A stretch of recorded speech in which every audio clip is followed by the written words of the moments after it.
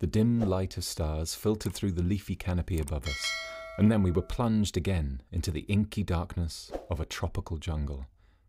On and on we went, through narrow paths, steep in places, and made rough and dangerous by sharp rocks, as well as by those long creepers of the jungle, whose thorny fingers are ever ready to seize horse or rider. And our patience was nearly exhausted when we at last caught sight of dim lights in the valley below. Half an hour later, we rode into the village of Manabo. Against the blackness of the night, grass-roofed houses stood outlined in the dim light of a bonfire, and squatting around that fire, unclad save for bright blankets wrapped about their shoulders, were brown-skinned men smoking long pipes, while women, bedecked with bright beads, were spinning cotton. In the stillness of the night, a single voice could be heard reciting some tale in a sing-song tone, which was interrupted only when peals of laughter burst forth from the listeners, or when a scrawny dog rose to bark at an imaginary noise, until the shouts of the men quieted him, and he returned to his bed in the warm ashes. We found that a good storyteller was always present, and, while the men smoked, the women spun, and the dogs slept, he entertained us with tales of heroes who knew the magic of the betel nut, or with stories of spirits and their power over the lives of men. The following is a tale heard first around the campfire of the distant mountain village. One day, Aponibolinayen and her sister-in-law went out to gather greens. They walked to the woods, to the place where the sixiklat grew, for the tender leaves of this vine are very good to eat. Suddenly, while searching about in the underbush, Aponibolinayen cried out with joy, for she had found the vine, and she started to pick the leaves. Pull as hard as she would, however, the leaves did not come loose, and all at once the vine wound itself around her body and began carrying her upward. Far up through the air she went until she reached the sky, and there the vine set her down under a tree.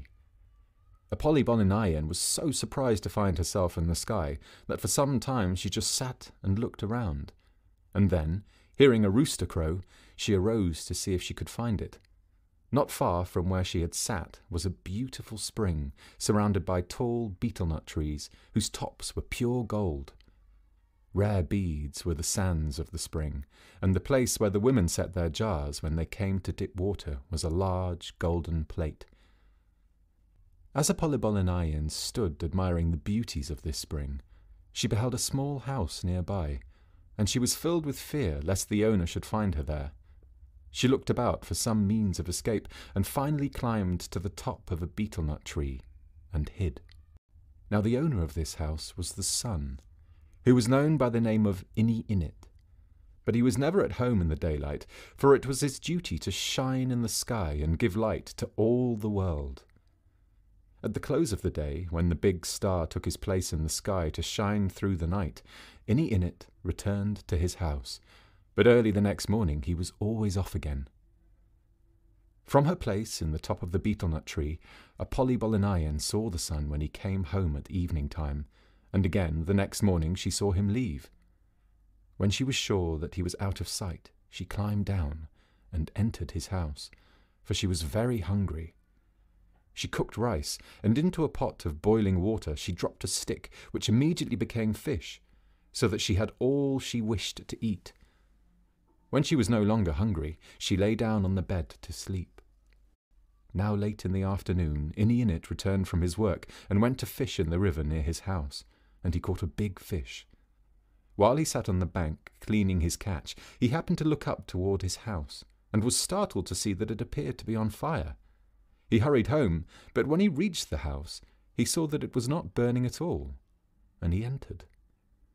On his bed, he beheld what looked like a flame of fire, but upon going closer, he found that it was a beautiful woman fast asleep. Inky stood for some time wondering what he should do, and then he decided to cook some food and invite this lovely creature to eat with him. He put rice over the fire to boil and cut into pieces the fish he had caught.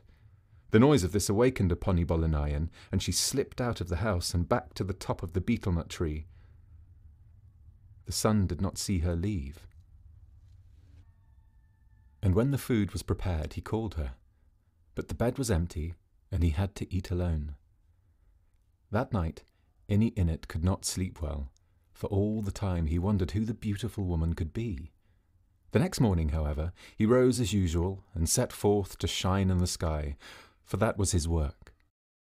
That day, Aponibolinayen stole again to the house of the sun and cooked food, and when she returned to the betel-nut tree, she left rice and fish ready for the sun when he came home. Late in the afternoon, Inny Innit went into his home, and when he found pots of hot rice and fish over the fire, he was greatly troubled. After he had eaten, he walked a long time in the fresh air. "Perhaps it is done by the lovely woman who looks like a flame of fire," he said.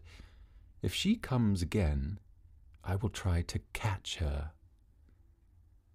The next day the sun shone in the sky as before, and when the afternoon grew late, he called to the big star to hurry to take his place, for he was impatient to reach home.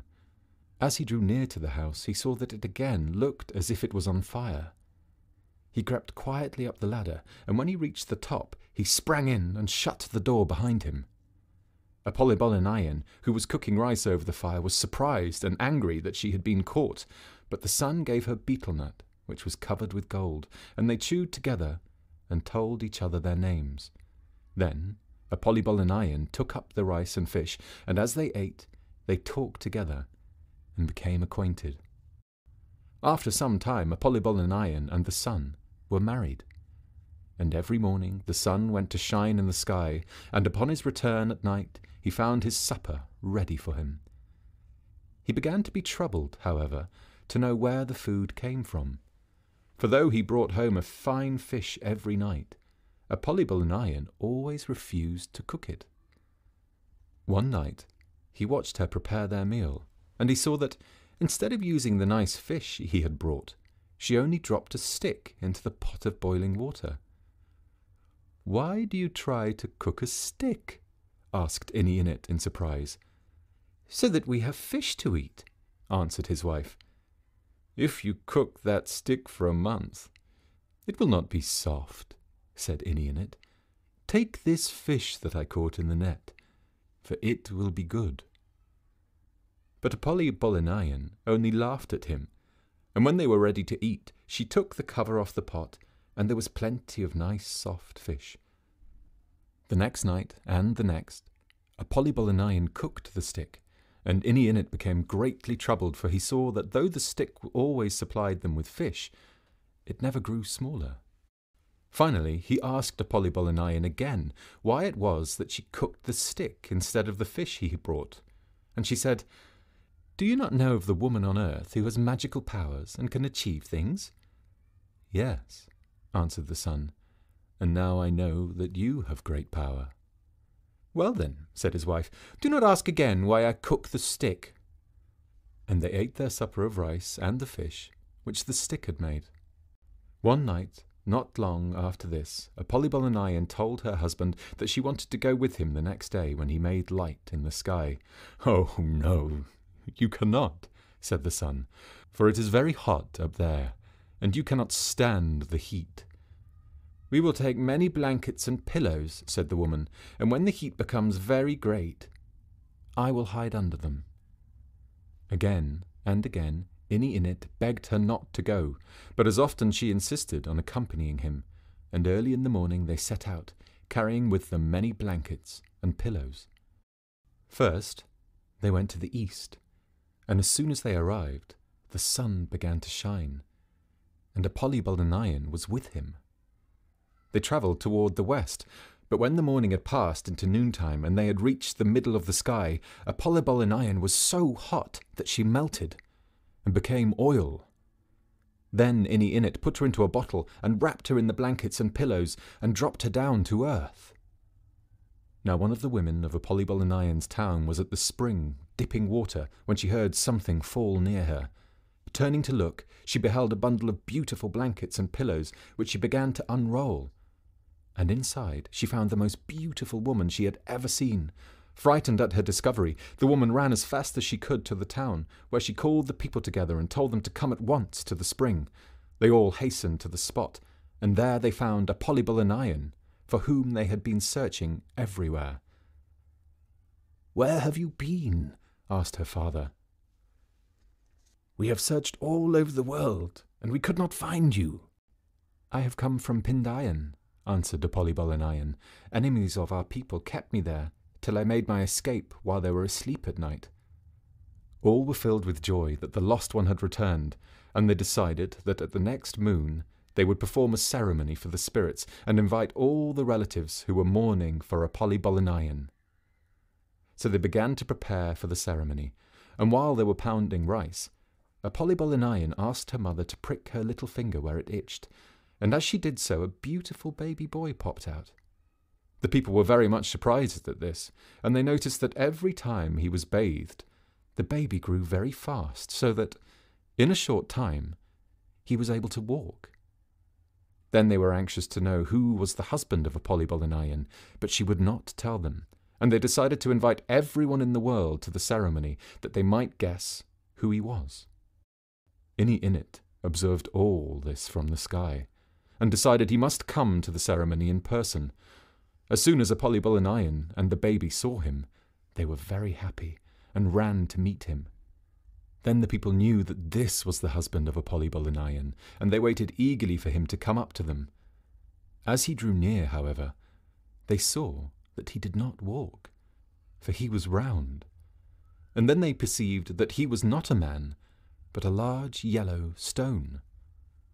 All her relatives were very angry to find that Aponibolinayen had married a stone, and they compelled her to take off her beads and her good clothes, for, they said, she must now dress in old clothes and go again to live with the stone. So Aponibolinayen put on the rags that they had brought her, and at once set out with the stone for his home. No sooner had they arrived there, however, than he became a handsome man, and they were very happy. "In one moon," said the sun, "we will make a ceremony for the spirits, and I will pay your father and mother the marriage price for you." This pleased Aponibolinayen very much, and they used magic so that they had many neighbours who came to pound rice for them and to build a large spirit house. When it was time for the ceremony, the people in the town washed their hair and their clothes, and when all was ready, they set out. When they reached the house, they were greatly surprised to find that the stone had become a man, and they chewed the magic betel nuts to see who he might be. After that, all danced and made merry for one moon, and when the people departed for their homes, Inky and his wife went with them to live on the earth.